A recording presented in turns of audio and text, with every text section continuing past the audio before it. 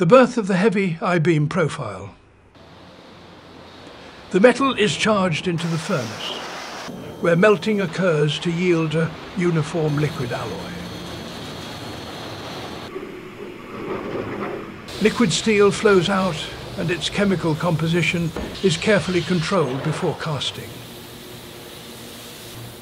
Billet manufacturing takes place, forming large hot blooms. Special shears perform hot cutting of blooms into measured lengths. The billet enters the rolling mill for the initial roughing process. Rolling cylinders under immense pressure sequentially change the metal's geometry.